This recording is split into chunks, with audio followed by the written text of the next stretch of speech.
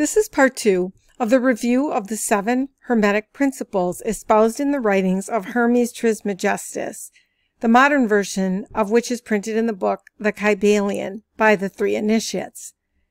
The universal laws or universal principles govern everything in the universe.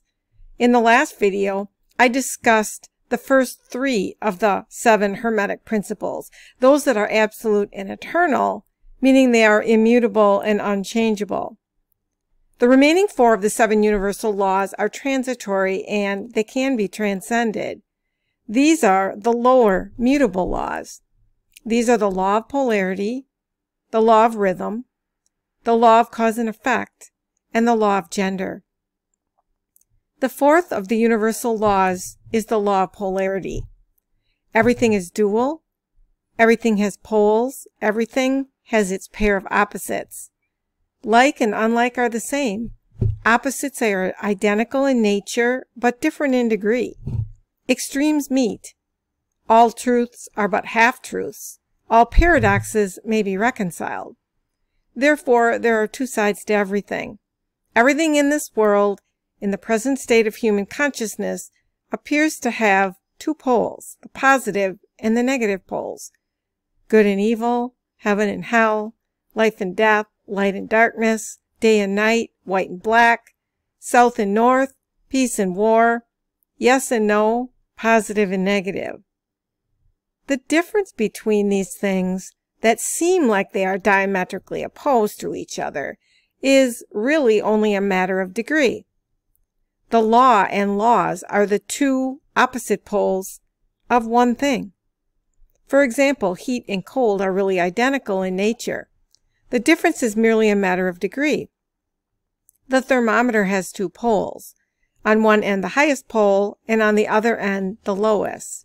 And between these 2 are many degrees of heat and cold. But there's no absolute standard. All is a matter of degree. There's no place on the thermometer where we can say this is where heat stops and cold begins. The terms high and low are relative. They merely represent poles of the same thing. Another example of the opposite pairs are the opposite poles of love and hate. These are 2 sides of the same coin. Hate and love are the same as much as they are opposite. We say there is light and there is darkness, yet this is not a correct statement. There is only light. Darkness is but a suppositional absence of light. There is no such thing as real darkness because light penetrates everywhere. We think that light is only what we see, yet we perceive only the range of rays from red to violet, that is, the 6 colors of the spectrum. There are also rays below the red and beyond the violet which we do not see. And those invisible rays are the most powerful. Light, visible and invisible, is everywhere. Therefore, there is no darkness. There are only degrees in different kinds of light. All is light. Even that seemingly utter darkness and void of the interstellar space is penetrated by vibrations, invisible to the human eye, of the absolute light, which is attraction or love. Knowledge of this Hermetic principle allows us to better understand our own mental states. Because if we can see that these states of mind are only a matter of degree, and realize we can raise or lower the vibration at will, in effect, to change our mental poles and master our state of mind, we can gain control over them. This is called transmutation, being able to change the polarity when we need to, in order to maintain a state of equilibrium and balance. We can rise above the destructive emotions and consciously choose to focus on higher emotions. By not becoming attached to either side of the poles, we recognize them for what they are, the same thing. This will result in raising our overall vibration. The law of polarity is not an eternal law. It is mutable. The 5th of the universal laws is the law of rhythm. According to the Kybalion, everything flows out and in, everything has its tides, all things rise and fall. The pendulum swing manifests in everything. The measure of the swing to the right is the measure of the swing to the left. Rhythm compensates. This means in everything is manifested a measure motion. As with the principle of polarity, with the principle of rhythm, there are two poles between which the pendulum of rhythm swings. There's always an action and a reaction, an advance and a retreat, a rising and a swinging. This is true with regard to humans, animals, plants, minerals, forces, energy, mind and matter, and even spirit. Some examples of how this works in the physical world is the rise and fall of nations, in the life history of all things, and even in the mental states of humans. Night follows day and day night. The pendulum swings from summer to winter and back again. The principle is of universal application. The principle of rhythm is considered a universal law as applied to material things, but the Hermetists know that its manifestations and influence extend to the mental activities of man as well. This is how we can account for the succession of moods, feelings, and the change in emotions that we notice in ourselves. Studying how the principle of rhythm works can help us transmute these. The Hermetic masters discovered that even while the principle of rhythm was invariable, still there were two planes of its manifestation as far as the mental phenomena are concerned. These are the two phases of consciousness, the lower and the higher. If we come to an understanding of the law of rhythm, we are enabled to rise to the higher plane and escape the swing of the rhythmic pendulum, which manifested on the lower plane. This is like rising above a thing and letting it pass beneath you. This is what the Hermetic masters understood.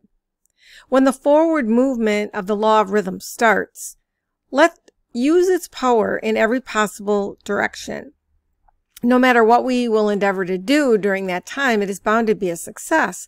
But when the backward movement starts again, we must be careful and refuse to be carried away by that movement. The more we act that way, the more and more we neutralize that law. And by we will notice that those backward movements will become weaker and weaker till they will disappear entirely, leaving only the forward movements. When we have reached that condition, the storm on the sea of our lives will come to an end, and we can say we have mastered the law of rhythm. The negative operation of it will cease, leaving only the positive force, which then will help us all the time. The Hermetists understood that by doing this, we can escape the swing toward pain. By rising to the higher plane, much of the experience that comes to those dwelling on the lower plane is avoided and escaped. The sixth of the universal laws is the law of cause and effect. This law is mutable, changeable. According to the Kybalion, every cause has its effect, every effect has its cause, everything happens according to law. Chance is but a name for law not recognized. There are many planes of causation, but nothing escapes the law. The Hermetic masters understood that in reality, there is no such thing as pure change. This is explained in this way. How could there be something acting in the universe independent of the laws, order, and continuity of it? Something like this would be entirely independent of the orderly trend of the universe. This means it would be superior to it. The reason this cannot be is because there is nothing outside of the all, because the all is the law in itself. There's no room in the universe for anything outside and independent of law, because the existence of such a thing would render all natural laws ineffective, and this would mean the universe is a place of chaotic disorder and lawlessness. This law pervades the three planes, the physical, mental, and spiritual. This law operates in this way. Every time we start something, be it thought, word, or action, we create a certain cause, which will someday materialize in a corresponding effect. If we start a positive cause, a right cause, there will be in due time a positive effect, and vice versa. Just when that effect will take place, no one can tell. It depends upon many circumstances, but it is unavoidably true, like a logical result in a mathematical problem. Whenever we have started a cause, we are powerless over its effect and can never change the effect. When we know that law and apply that law to our daily life, we can shape our own destiny exactly as we wish it. Naturally, we cannot straighten out past mistakes, but we can take them as lessons. In order to use that law successfully in our lives, we must learn to handle it properly. The first and most important thing to do is to live in the ever-present now. What does that mean? Are we not living right now? Yes and no. To live in the present now means always do the best we can to start right causes now. That is why now is so important and why now holds for us the key to our destiny. The past cannot be changed. We have to take it as it is. But our future is completely in our hands, and if we start the right causes, should never cause us any worry, as it will take care of itself, because of the law of cause and effect. That is why we must be satisfied with today, and not try to imagine or make certain calculations that it will work out this way or that way. Usually our calculations will be upset because in worrying about the future, we do not give enough attention to the present. And the last, seventh of the universal mutable laws is the principle of gender. The Kybalion says gender is in everything. Everything has its masculine and feminine principles. Gender manifests on all planes. Everything has both masculine and feminine aspects. The masculine is directive and the feminine is creative. And ideally, these two principles and aspects must work together in harmony. The key is to find the balance of the yin and yang within yourself and everything you do. Gender in the Hermetic sense and sex in the ordinarily accepted use of that word are not the same. Not only on the physical plane does the law of gender function, it also is manifested in the mind of each human being, be it man or woman. They have two genders expressed also in their mental selves. The mind of each individual has a self-consciousness which belongs to the male gender and a subconsciousness which belongs to the female gender. These two are definitely expressing two sides of our individual minds.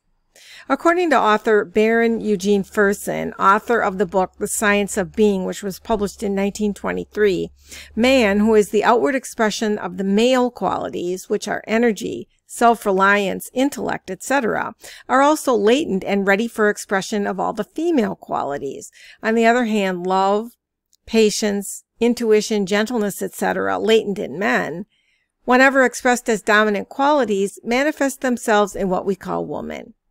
There's gender manifested in everything. Each principle is incapable of operative energy without the assistance of the other. In some forms of life, the two principles are combined in one organism. Everything in the organic world manifests both genders. There's always the masculine present in the feminine form and the feminine form in the masculine. No creation, physical, mental, or spiritual, is possible without this principle. The feminine and masculine are meant to be two parts of one whole. In conclusion, then, we can see that all 7 laws of the universe work together. The path to mastering the laws and one's own mind is a difficult path to tread. However, it is our mental attitude, the knowledge of the operation of the laws, and faith in our power to overcome them, which enables us to master those laws.